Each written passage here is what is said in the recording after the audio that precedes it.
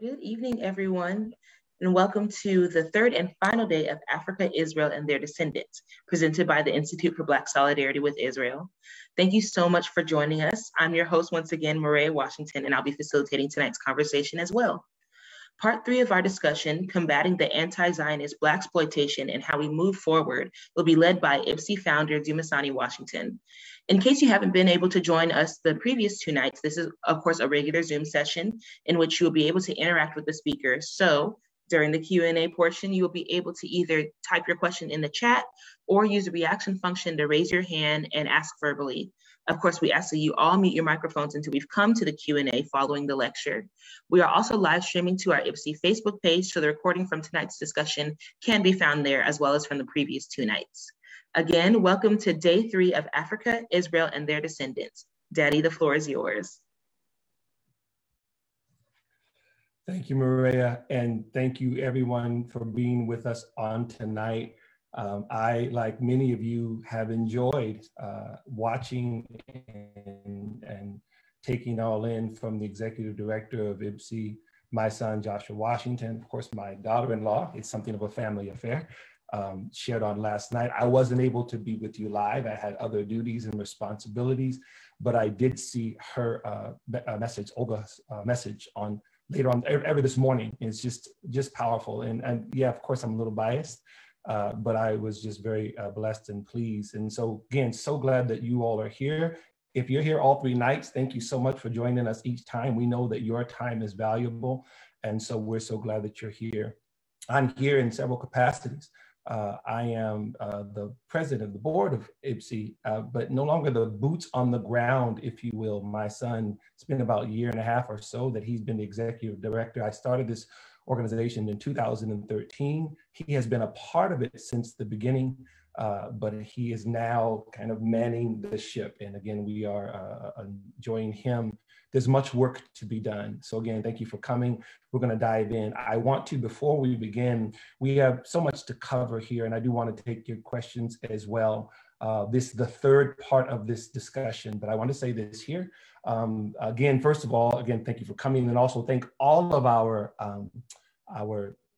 sponsors, or I should say all of our promotional partners. I'm sorry, I couldn't get the word there, who have been helping us publicize this event. Thank you all so much. I've had a relationship with years now, and it's been a great time either working with them, doing events with them in the past, and Joshua has been working with them as well. So thank you so much for coming. I want to also say before we get started, as we get started, make this official disclaimer. We're gonna have a good time on tonight. We're gonna have to deal with a lot of different things, but I wanna say this. I have the honor and the privilege of serving in different capacities with different organizations, but the views that are expressed here, both here in this lecture and also in my book, Zionism in the Black Church, which we'll touch on in a moment, do not necessarily, they reflect myself, obviously, in IPSI, but do not necessarily reflect the organizations with which I'm affiliated, which is Christians United for Israel, the Congregation of Zion in Stockton, California, the Zion Academy of Music in Stockton, California, and the Hebrew Project Artists, which is a performance group. I just wanted to make sure that this is all on record here. Again, I'm honored to serve in each of those capacities, very beyond honored with some amazing people. But this event on tonight is strictly IPSI, and the views expressed are from the Institute for Black Solidarity with Israel and myself. So that having been said, part 3, part 1, we dealt with Zionism and the Black Civil Rights Movement. Last night, we dealt with Israel and Africa, the ancient relationship. And tonight, ladies and gentlemen, this is such a loaded topic. I can tell you this. It's sometimes, not sometimes, but always emotional for me. And this goes, my connection in whether it's Israel study, Black and Jewish studies, and I don't mean formally. I'm a musician by profession. Actually graduated from the San Francisco Conservatory of Music. Have been a pastor, honored to serve as a pastor for the past 16 plus years. But this topic of Israel, this topic of the Black and Jewish communities, and this particular one here that we'll talk about tonight, both the struggle and how we move forward on tonight, combating the anti-Zionist Blaxploitation and how we move forward. So this is also an opportunity for me to tell you that in this message here, virtually everything I'm going to share with you is in somehow an excerpt from the book, not just a shameless plug of the book. I want you to buy the book, yes, but I want you to because of what's in it. I don't claim that I have all the answers or anything, but this is something, this whole issue, Zionism, the Black church, Zionism, the Black community, Israel, the African-American community, these things have been passions of mine for a couple of decades now. And I just felt to put them in a book. It's actually the second edition of the book. The first one was written 7 years ago, 2014.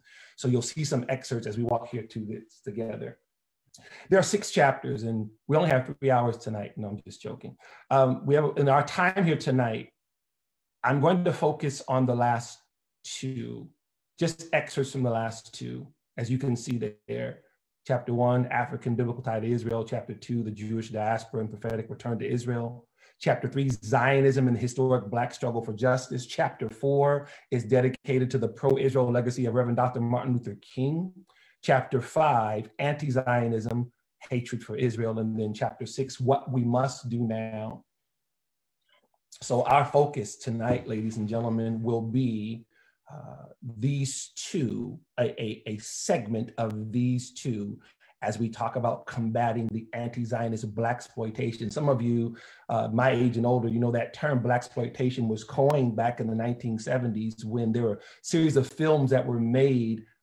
They were called that as a positive and a negative, right? It was both this thing in which there were more and more Black actors having the opportunity to be in films, but the films at the same time were often certain themes. You know, they were pimps, they were prostitutes, that oftentimes a lot of typecasting in those roles. And so the term Blaxploitation was coined back then to mean both exploiting Black talent in terms of putting it on the screen, but also the exploitation of the Black community.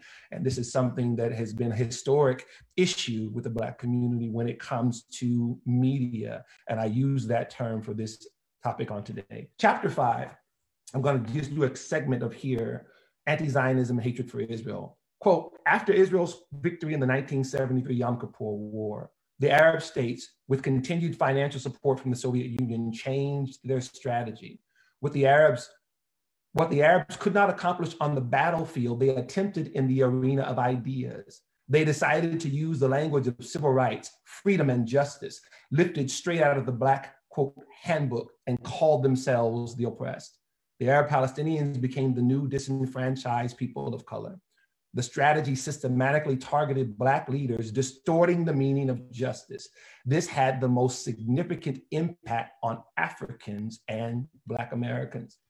The Arab League and the Soviet Union began an international campaign of delegitimization of Israel and sought to pass a United Nations resolution, which was 3379, condemning the very ideology of Jewish sovereignty, Zionism.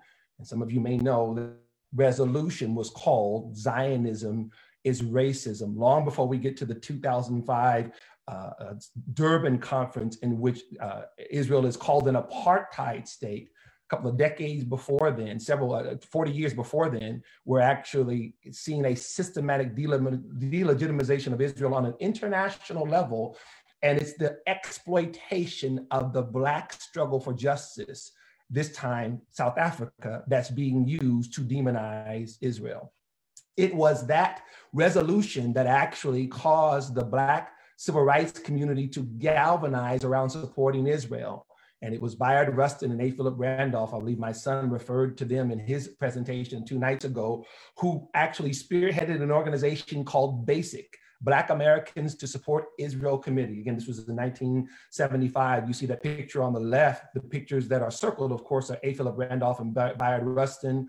In the middle there, to our right, A. Philip Randolph's left, would be Representative John Lewis, who just passed away not too long ago, just a few months ago. Coretta Scott King, Dr. King. This was at the March on Washington. There's a photo there. Again, that was in 1963. Dr. King, we know, was one of the most staunchest supporters of Israel, probably the most iconic supporters of Israel in the Black American community and throughout the 20th century.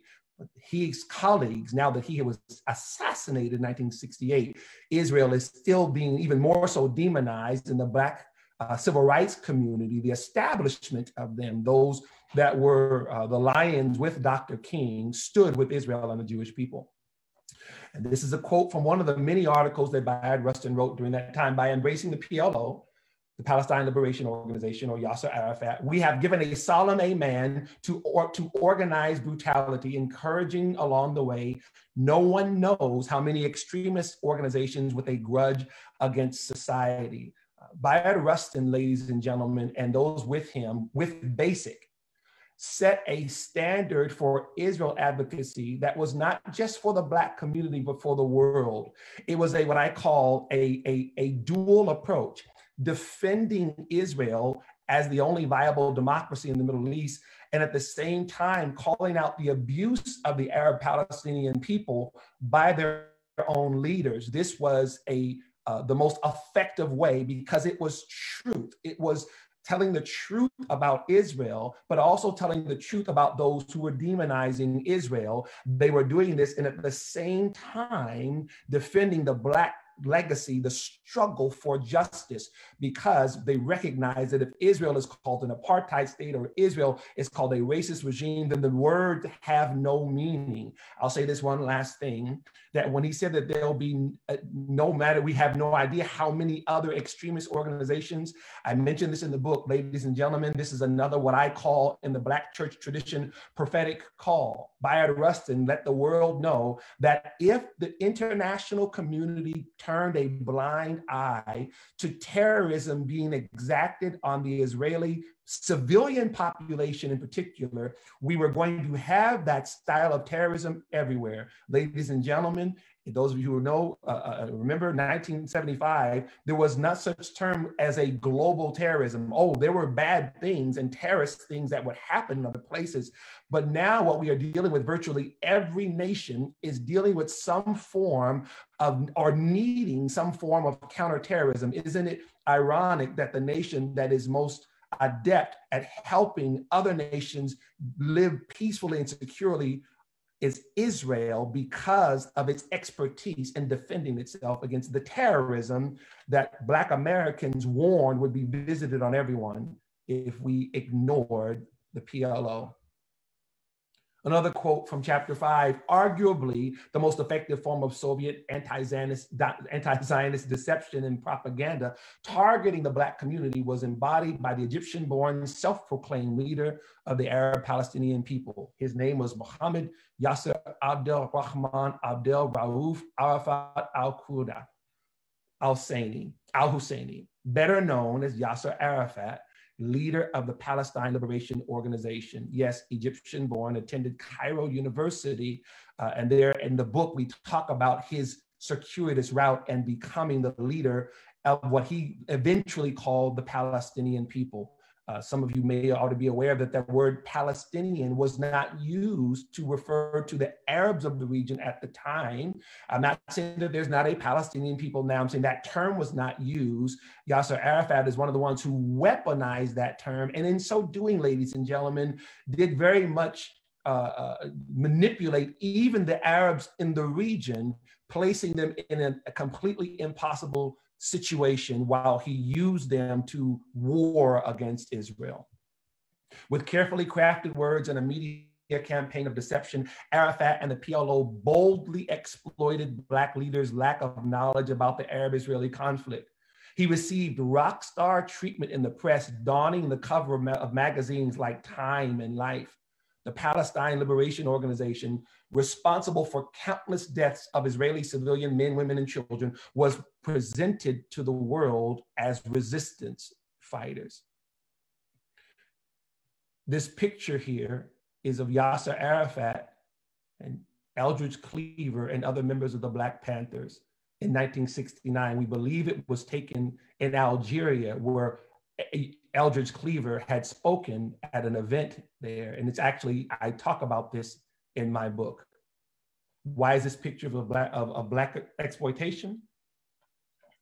It is a terrorist who is joining forces with those who are fighting for justice in the United States. And without getting into a whole debate about the Black Panthers, let me simply say this: regardless to one's view or even understanding of the Black Panthers, with them being a Black American organization, now being connected to a person who's calling himself an Arab Palestinian leader, and what's supposed to look like solidarity, and we're going to go further on this theme, what's going on in the Middle East during this time, regardless of your view of the Arab-Israeli conflict, has nothing to do in a oppressive sense against Black Americans. I'll show you what I mean. That's one picture. I do want to say here, take a little pause and let you know that Eldridge Cleaver was an anti-Zionist turned Zionist.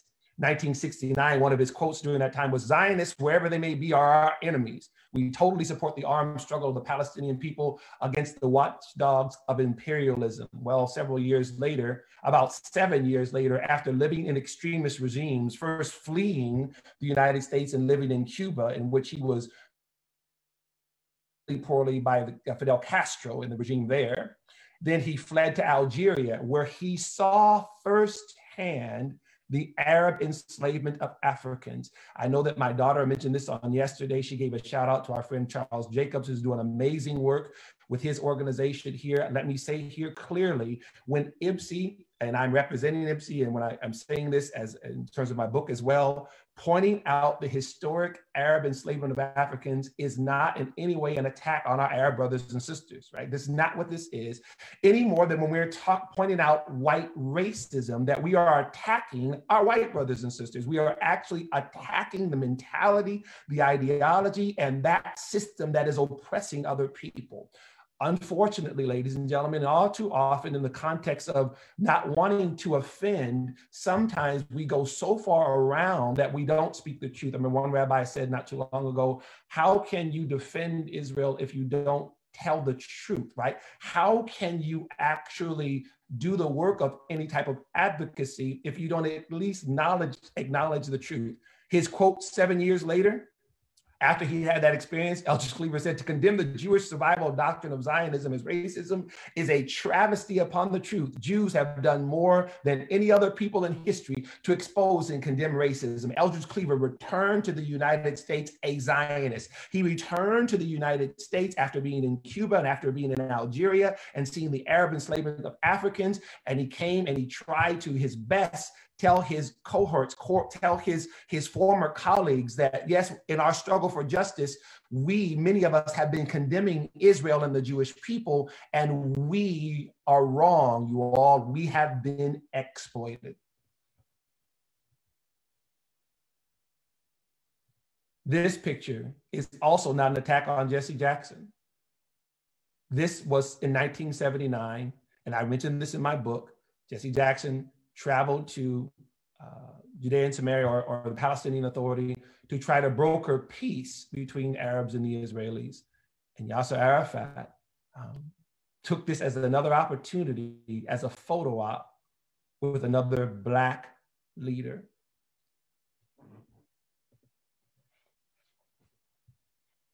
This is the part of the presentation, ladies and gentlemen, that is probably the most difficult for me, and I'll tell you why.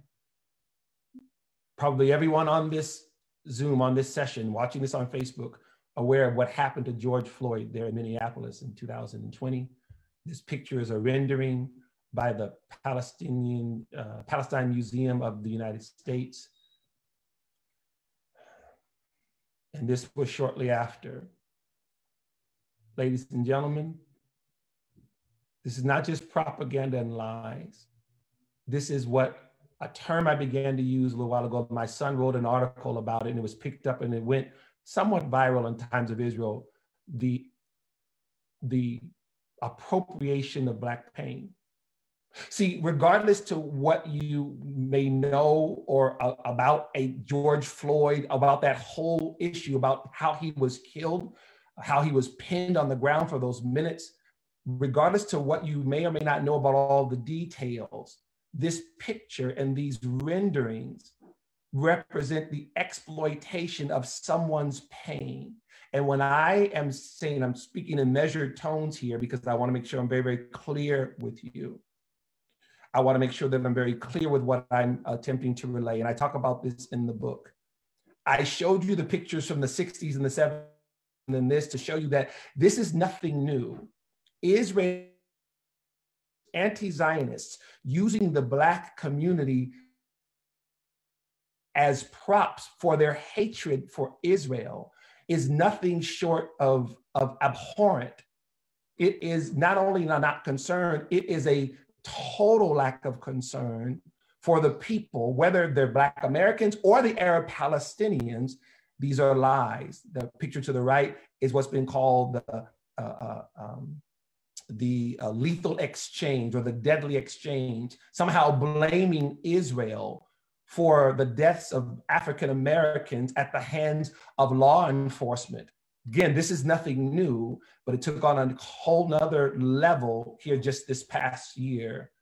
This was one of the ways, ladies and gentlemen, in the 60s and 70s, the Black community was drawn into the Arab-Israeli conflict, that even if they were going to keep a distance, our community kept getting put, the young people say it like this, you keep putting your name in my mouth. They kept referencing and trying to use the Black community, forcing those leaders particularly to speak.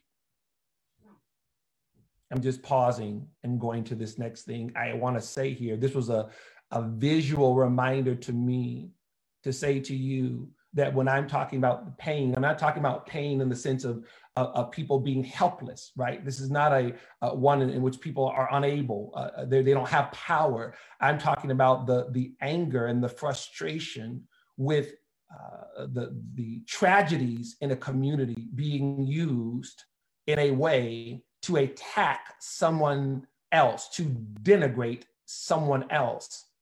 It is, again, reprehensible. Chapter 5 continue. Since the terrorist attacks in America on September 11, 2001, Israel, the world's leading expert in counterterrorism, has helped train police from all over the world. Anti-Zionists cite this fact to blame Israel when a US police officer shoots or otherwise harms and kills a Black man. Israel has not trained police to racially profile or use excessive force. Those are decisions made by individual officers or the policies of a racist police department.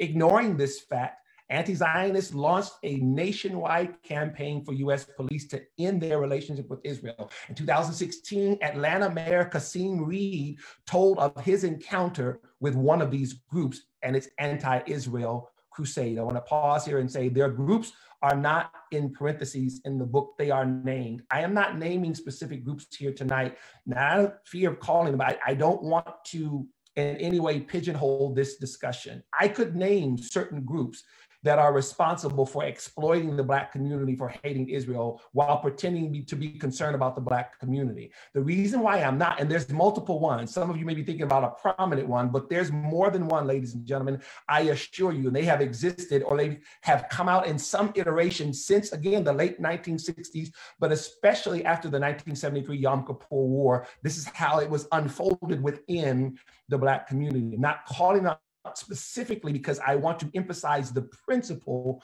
more than the actual organization. In this teaching moment, I want to be able to identify what those principles are. So regardless to whatever the name of the organization is, when it confuses fighting for the Black community with delegitimizing Israel, we want people to be able to see that for what it is. Kasim Reed said, there was a former mayor of Atlanta, there was a demand that I stop allowing the Atlanta Police Department to train with the Israeli Police Department. I'm not going to do that. I happen to believe that the Israeli Police Department has some of the best counterterrorism techniques in the world, and it benefits our police department from that long-standing relationship. Again, Black leaders standing up to the anti-Israel hatred, and Kasim Reed defending both the police department and his city, that it be kept safe, recognizing that its training with Israel was not only not racist, it was actually doing great good to the people of Atlanta, continuing on this same defense of standing against the Israel hatred and not bowing down to this pressure. Today, anti-Semitism and anti-Zionism within the Black community has a very loud and increasingly influential voice in Minister Louis Farrakhan, leader of the Nation of Islam since 1978. Farrakhan's mentor was Elijah Muhammad, Nation of Islam leader from 1934 to 1975, although it wasn't called the Nation of Islam, it was called simply the Black Muslims. According to Anti-Defamation League CEO Jonathan Greenblatt, Louis Farrakhan is, quote, quite possibly the most popular anti-Semite in America.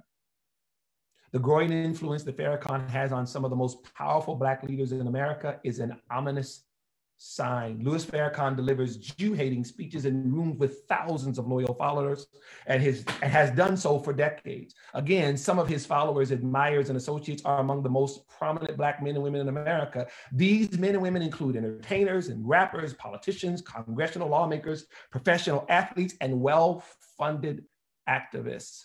Again, told you we're going to have to do some serious work here tonight.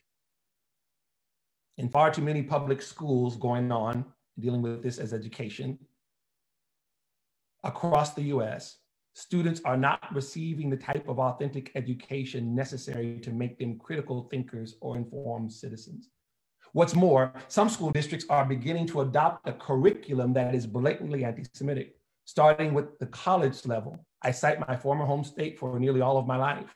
In August 2020, Governor Gavin Newsom signed into law the Critical Ethnic Studies program for the California State University CSU system. This curriculum is part of Bill AB 1460. And this is a quote from an article about the bill. Spearheaded by AMCHA initiative, 90 education, civil rights, and religious groups had called on Newsom to veto the bill AB 1460. Continuing the quote, the groups noted that vetoing AB 1460 was necessary because of anti-Zionist advocacy and the promotion of BDS are intrinsic part of critical ethnic studies. Critical ethnic studies faculty have repeatedly demonstrated a willingness to promote BDS and anti-Zionist advocacy in their academic programming and in classrooms, and faculty support and promotion of BDS are linked to the harassment of Jewish students. Continuing on the quote from the book, according to California's Department of Education's 2017 statistics, 75% of Black boys cannot read at grade level. They are functionally illiterate. This level of illiteracy is a scale not seen since the end of the Civil War and the evidence of the most pressing yet most neglected civil rights issue of our day.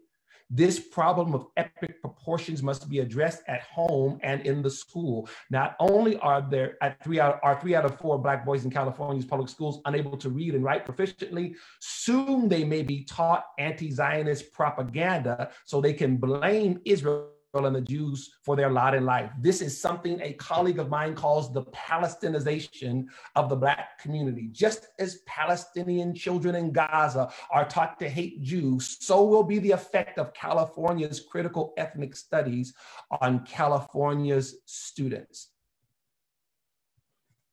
This is just an example of one of the groups that is fighting for an ethnic studies curriculum. And let me say this, some of you are aware of this fight that's going on in California. My son, Joshua, has represented IPSI, has spoken on several panels virtually that have come against this, not only in how anti-Zionist it is, but how it distorts Black history as well. There's no favorable mention of people like Dr. Martin Luther King. They're considered weak, they're considered passive. But there's a glorification of a more violent mindset, not to mention, not even mention the people like Thurgood Marshall and Booker T. Washington and Frederick Douglass.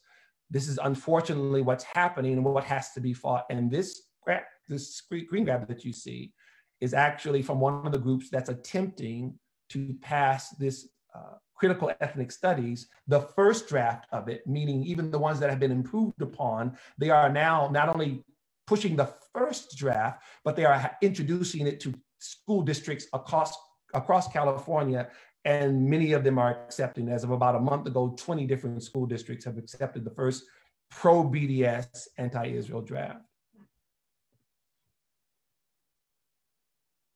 These human rights organizations legitimately are concerned about improving the quality of Black lives. Why are they a mouthpiece for Palestinian terrorism against Israel? How does their anti-Zionist ideology help Black people? For that matter, how does it help the Palestinians? This is my central point before I move on from this, that if it's any organization or person that is concerned about helping the Black community in whatever area, whether it's criminal justice, whether it's education, whether it's business, whatever area in which there's maybe a struggle, if that is the purported goal, what good does anti-Zionism and anti-Israel ideology do in that effort? The answer to that rhetorical question, ladies and gentlemen, is nothing. Not only does it do nothing good, it's only hindering. It's not helping the group. It's not helping Black Americans. It's not helping anyone in America. And it's certainly not helping the Palestinians. Whenever we see that type of mixing of issues, we should always call into serious question the motives of those people or those organizations who are behaving in this way.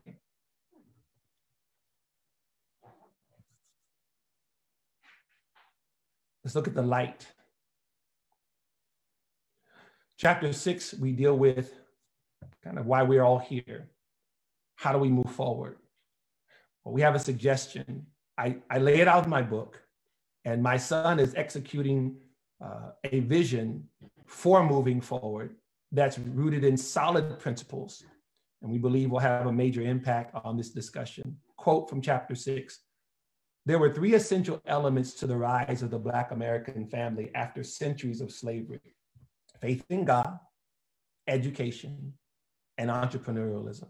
Now, as a pastor, I can do the faith in God thing for the next hour and everything, so we're not going to do that in the interest of time. But I do want to turn your attention to the education and the entrepreneurialism. Pause, let me say this.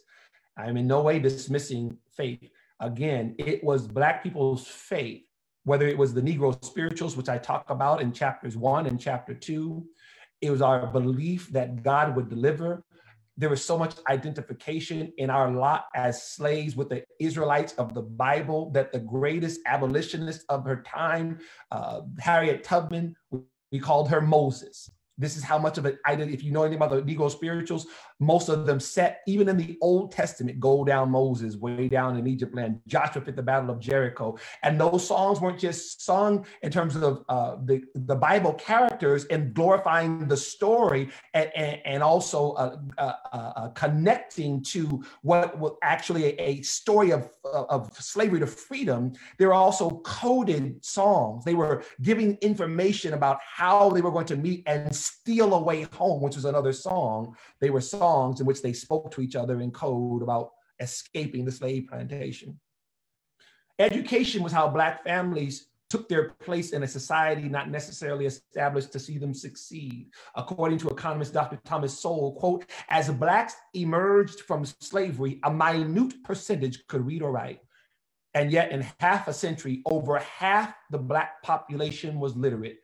Economic historians call that one of the most remarkable things in history." And the Black folk who knew would tell you that it was God. If it had not been for the Lord on our side, just like David wrote that psalm, we sung it and applied it to our situation. You had Blacks emerging from slavery in a way that had not been done. It was unprecedented. One of the ways that happened, ladies and gentlemen, was the synergy of Julius Rosenwald and Booker T. Washington, Jewish philanthropist of Sears Roebuck fame. Julius Rosenwald, an educator and author again. Booker T. Washington, one who wasn't so much the founder of Tuskegee, but he revitalized the Tuskegee Institute. Quote, "A key component in educating the post-slavery population was the collaborative work of Booker T. Washington and Jewish philanthropist Julius Rosenwald beginning in 1912. Though Washington died just 3 years later in 1915, the venture he started with Rosenwald ultimately produced over 5,000 schools for Black children throughout the Jim Crow South, Rosenwald schools. Julius Rosenwald also provided fellowship grants for Black students to further their education beyond high school. Rosenwald fellows included some of the most iconic Black figures in American history: writer Langston Hughes, opera singer Marian Anderson, author and activist James Baldwin, artist Lawrence Jacobs, photographer Gordon Parks Jr., Dr. Charles Drew, Dunbar High School graduate physician who revolutionized ways to process and store blood plasma, and poet Maya Angelou were all Rosenwald fellows.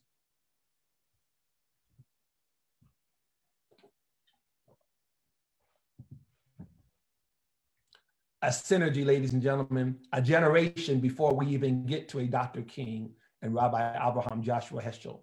This connection with the Black and Jewish community in the United States post-slavery, right there at the turn of the 20th century, we see it has a shape of the entire nation, helping to educate an entire community of Blacks who had been formerly slaves, and these now their descendants who are recipients of a Jewish man's philanthropy.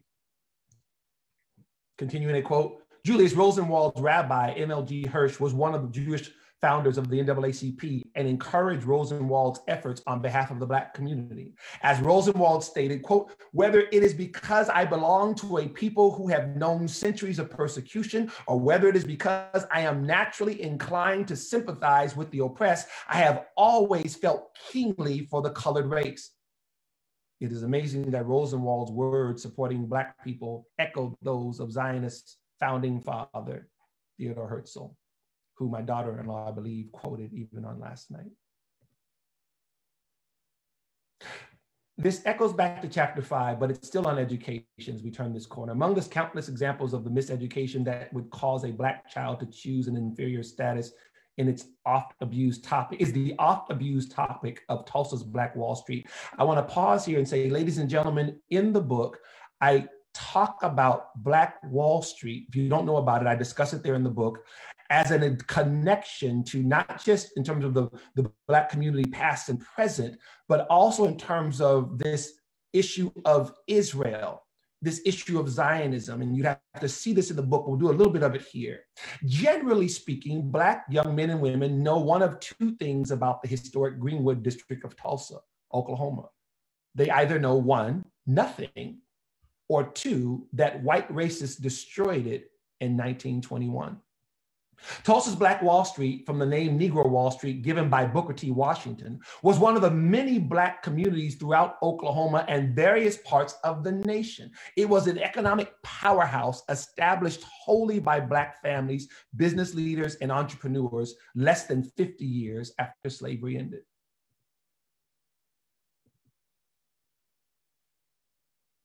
These are pictures of the 1921 race massacre.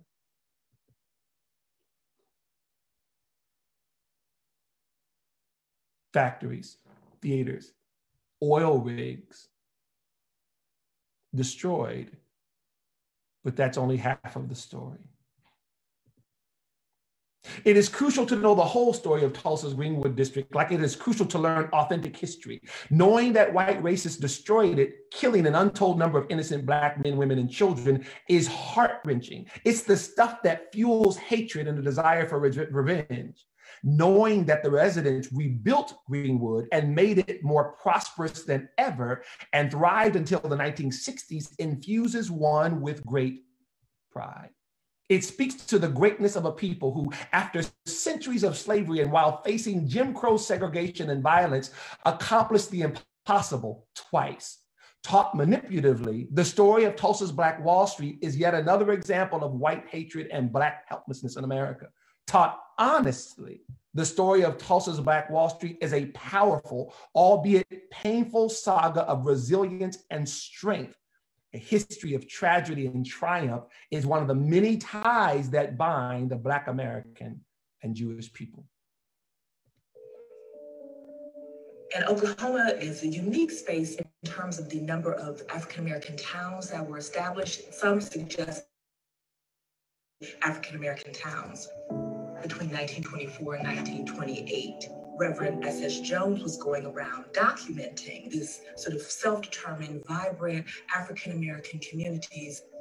You see the African-American educators, doctors, lawyers, landowners, oil barons. And I think that's what's so remarkable about this footage, to think that individuals, how many years out of slavery, are now owning oil wells that are producing 2,000 barrels a day.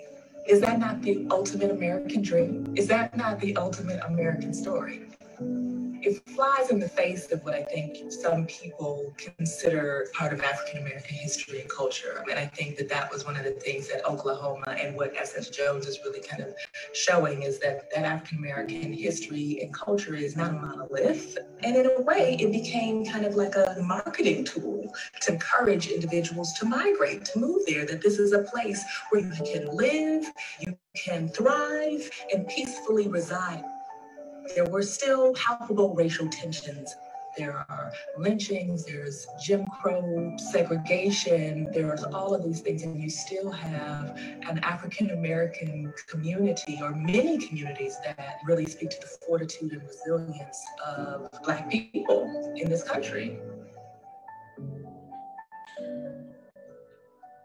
I am not suggesting that Black Wall Street would not have taken place had Julius Rosenwald and Booker T. Washington not come together. But I am saying, ladies and gentlemen, that Black-Jewish synergy helped pave the way. This is just a fact of history. So in order to bring these things to bear on where we are when it comes to Israel and the Black American community, we now discuss how we move forward. What you see before you, you may have seen in a couple of videos that have gone both before and after each of these events, is what's called the Plan for Education, Advocacy, and Community Engagement piece. This is a IPSI brainchild that my son Joshua is spearheading. And it's one of the ways, ladies and gentlemen, that you can help. I know you can't read all those texts here, I'll just blow it up for you. This is the plan, the overview of it here. One of four things. Number one, IPSI focuses its recruitment efforts on young, influential, and ascendant Black American and African men and women between the ages of 22 and 40. Two, IPSI's education effort is a holistic approach that will teach young African and Black Americans authentic Black history, including the Black church's deep identification with Israel and spiritual Zionism. Three, each participant will make a pilgrimage to the Holy Land and learning firsthand of Israel's cultural, religious, and ethnic diversity, its technological achievements, and its long-standing partnership with African states. Future expansion of the Israel tour will include a prior visit to an African nation. And then four, IPSI ambassadors will be a part of what's called TESFA centers, something that IPSI has coined. TESFA is the Amharic word for hope, and it is a connection to the ancient relationship between Israel and Africa when Queen Makeda from Ethiopia visited King Solomon in Jerusalem. Part of TESFA centers, which will serve as the headquarters for Black Jewish Africa-Israel education and activity in the area. A bold plan, ladies and gentlemen, that IPSI is excited about because we believe it will be effective. So how can you help? I'm so glad you asked that question. I can just kind of feel you coming through the airwaves there. Three basic ways. Number one, become a monthly donor to IPSI. IPSI is a nonprofit. You can tax deductible, your gifts are tax deductible. And we will be more than appreciative of your gift of whatever amount. Number two, purchase Zionism in the Black church. A portion of the proceeds goes to IPSI. And again, I'll say again, humbly, but don't claim to have all the answers, but the book does a historical perspective, and then in chapter 6 lays out how we move forward. And then lastly, subscribe to IPSI's emailing list and follow on social media. It will be our primary way of contacting and updating you, everything from the book to other events. And yes, even with the Peace Program, we are hopeful that the program will start later on this year and that we will begin to recruit young Black American and African young people here in the States in several different city locales, right? Different places that we're looking at to have a concentrated group. We believe and are excited about this prospect. My son, again, he's spearheading it. He's doing legwork. Myself, I'm an advisor, as well as Reverend Kenneth Mashwe. Many of you know Olga's father. He is a parliament member in South Africa, strong Israel advocate. And we have the privilege of not just seeing our young people do amazing things, but helping to advise them and help as much as we possibly can. I want to thank you so much for coming here on tonight. I hope this was helpful. I'm going to give it to Maria now for our Q&A. All right, everyone. Now we have arrived once again at the Q&A portion of tonight's discussion. So if you haven't already, please type your questions in the chat, or you can use the reaction function at the bottom of your screen to raise your hand, and I'll call on you one by one to unmute your microphones. If you're on your phone, then it's the 3 little dots in the corner instead of the reaction function. I'm going to start with what's in the chat. I saw one question already. This is from Huge Greenstein, and he asks, would you please comment on the other Black Jewish groups in Africa in addition to the Ethiopian Jews? Oh, absolutely. So it's funny that, and it's powerful as well, that it is the Ethiopian Israelis that are probably the most well-known for anyone who knows about African Jews that are living in Israel. But we also know that there's a small Igbo Jewish community that lives mostly in Tel Aviv. Some of you don't know the Igbo. Igbo are a Jewish group that claims their ancestry after the destruction of the Northern Kingdom during the Syrian invasion of 722. That group of Igbo that from West Africa that live in Tel Aviv, they actually, some of you may or may not be aware of this, the Biafra Wars in Nigeria of the late 1960s, 1970s, in which the Nigerian government was responsible for some 3 million deaths. It was a genocide of the Igbo in the Biafra region. Sadly, we see those things happening again. There's a Christian and Igbo genocide happening in Nigeria right now as we sit. Okay, one of the only nations that helped the Igbo of Nigeria was Israel. Israeli pilots flew relief missions, very dangerous relief missions, dropping off medicine and food there. And when the war was over, some of those Igbo came and moved to Israel, and they live there, many of them in the Tel Aviv area today. So are the Igbo that are there. There are those others that are formerly Black American Jewish people who live in Israel now, who made Aliyah. They converted to Judaism.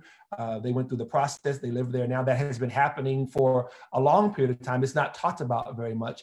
There's another group that's there that first moved there in the late 1960s called the Black Hebrew Israelites. And it's a loaded term because that term, it refers to lots of different groups, including, unfortunately, one in the United States or some in the United States that have a very, very negative anti-Israel stance. Okay, this is a separate one from the ones who moved there in Israel. They live in what's called almost like a community of peace.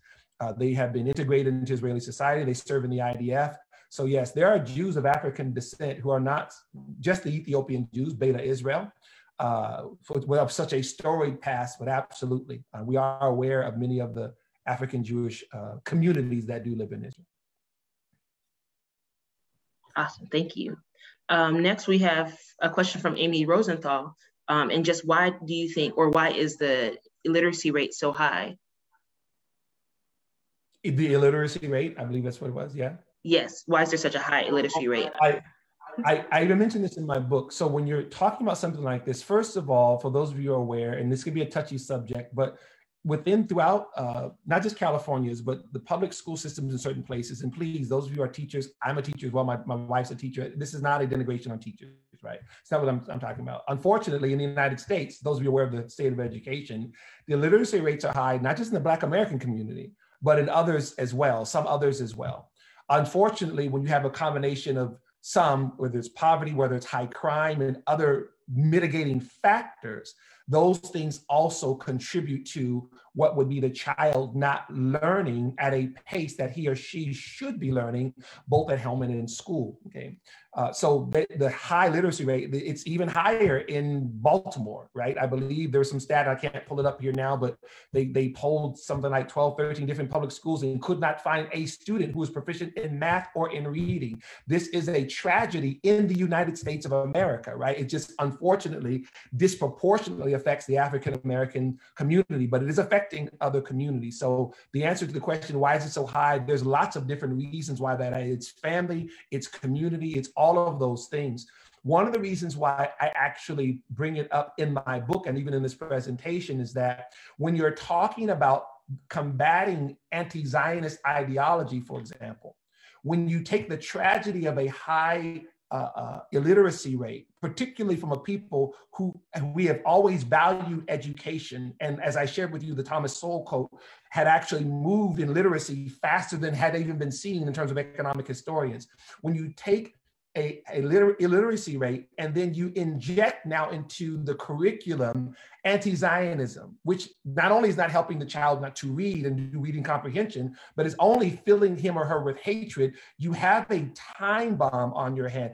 IPSI is waving the flag to the nation saying, this is not tenable, this cannot stand. And we are in our own way, as much as we can with God's help, as my Jewish friends say, Yasha Koach, you can say that to us right there, I can hear right there. We want to be able to move this forward and actually begin to take Black Americans and begin to walk through this issue in terms of all the education that we feel that it's most important, taking those bright, very capable ones to Israel and then bringing them back and being placed throughout their community. So there are many different reasons why that's so high. That'd be a whole nother Zoom session all on its own. I hope I touched on some of them. Yes, thank you. Next, the question from Liz Wagner reads, well-meaning people have told her there is no reason for concern about people like Farrakhan and Mark Lamont Hill because most Black Americans don't listen to them, but her gut tells her that we need to call out all anti-Jewish and anti-Israel hate speech. What is your view? Your gut is right.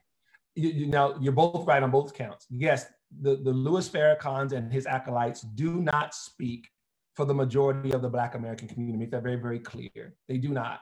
Unfortunately, and I make this clear in my book, they have such a broad platform and loud bullhorn.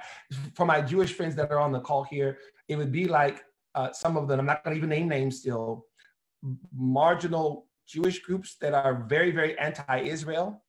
And you and I both know, whether you're on the left or right side of the aisle, they do not speak for the vast majority of the Jewish community. Unfortunately, they often have a broad platform. Well, this is true in the Black community. Farrakhan does not speak for the majority of the Black American community, but he has influence, unfortunately, in places of power. This is why we actually talk about it in the book. It's difficult to talk about because it's not a happy subject, right? But the problem is that at some point, in terms of dealing with the situation, you have to actually call it what it is. So yes, and to your last point, ma'am, I can't remember the name of the person who asked the question. Yes, we do have to call it out. I'll say this, many of you know that for years now, whether you want to call it the Haredi or the Orthodox Jewish community in certain neighborhoods of New York have been living under terror. There have been attacks, there have been violence, and it happens on a virtually regular basis. The only reason I know is because I have relationships with some of those communities, and some of the other publications like Yeshiva World News reports it. It goes virtually unreported. And having relationships with some of those communities, many of those Jewish men and women are afraid. Why doesn't it get talked about? Well, once again, I have to kind of slay one of those sacred cows, because the people attacking them, it's politically incorrect to say who's attacking them. And unfortunately, it's often Black Americans, Latino, and sometimes Arab. Sometimes it's dismissed. I even recognized several months ago, the mayor of New York said it was white supremacists.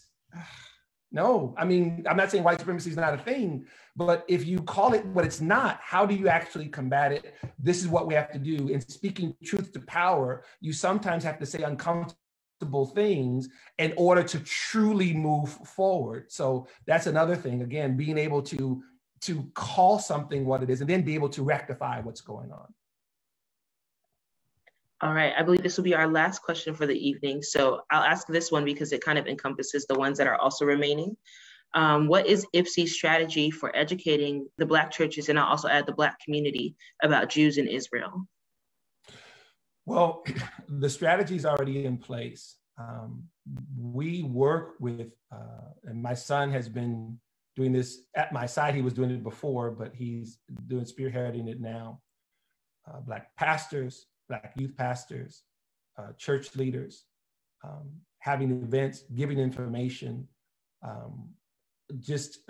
My primary role in terms of advocacy, again, is I'm mostly my role with Christians United for Israel, and which I enjoy, I love to do.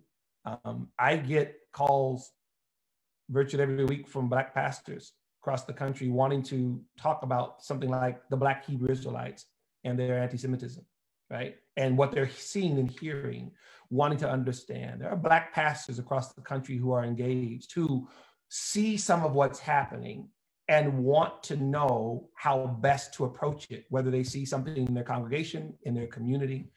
IPSI stands at the ready. Our primary focus, ladies and gentlemen, is education, which is one of the reasons why in my book, I focus on that, particularly in chapters 5 and especially in chapter 6, because it is the key, just as it was the key to the Black American community moving from post-slavery America to even a certain amount of wealth and affluence through the 20s, the 30s, 40s, 50s, all the way up to the 60s, when you had those Black Wall Streets in different parts of the country. And I'm not in any way doing a pie in the sky. There was all kinds of problems. There was still racism, as you saw in that video. There were lynchings. I'll end it by saying this. One of the things that has always inspired the Black community about our Jewish brothers and sisters is that you as a people have known persecution. You've known dispossession, thousands of years of it. Yet this Zionist dream, this moving forward is something, even on the plantations, as slaves are singing about Moses and about Israel and about God's deliverance, it has always been something of an inspiration. People like, oh boy, I'm doing this on the fly. Black Zionism, boy, it's escaping me. Just that quick. My brain is doing that thing. I have 2 grandchildren now, so you have to forgive me. I have 6 kids, but after 2 grandkids, it's gone. I can't think. So you had different Black leaders who would reference Zionism, right? Would reference Israel as an inspiration. People, for example, like Malcolm X, who was no Zionist, he even was quoted as saying that it will do for the Black community what Zionism, what it did for the Jewish community, it will do that for the Black community. W.B. Du Bois talked about it being a rallying cry. We're going to look at what the Jews are doing, how they're doing it. During Du Bois' time, Israel has not yet been reborn, but the Zionist ideology was alive and well. There were Black leaders being inspired by that. This has always been the case, and it will continue to be the case moving forward. We're excited about what the future actually holds. We see it's a huge challenge, but it's okay. We want to match that challenge, and we believe that we'll be able to. And with your help, I believe we're going to be able to see a turning of the tide. So, is that it, Maria? I'll keep talking. I'm a pastor, so we can keep talking. That can be our last question, unless you wanted to do one more. I'll spare the people now. I thank everyone for coming. I really do. And then you'll be looking for my son. He'll be doing a lot of other work here in the very near future. Join our emailing list, and I'll give it to you, Marie.